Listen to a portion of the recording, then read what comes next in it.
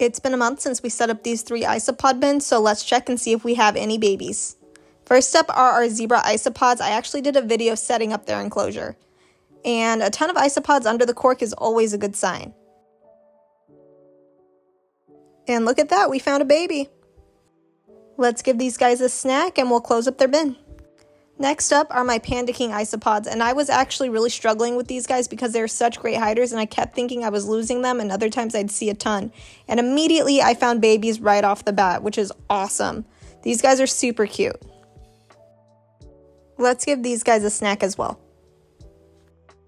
Last up are my Dairy Cow isopods, and it's always cool to see them all in one place because they burrow really well.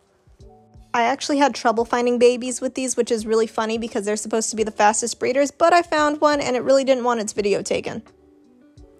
Let's give them a snack and we'll check back on these guys in a week.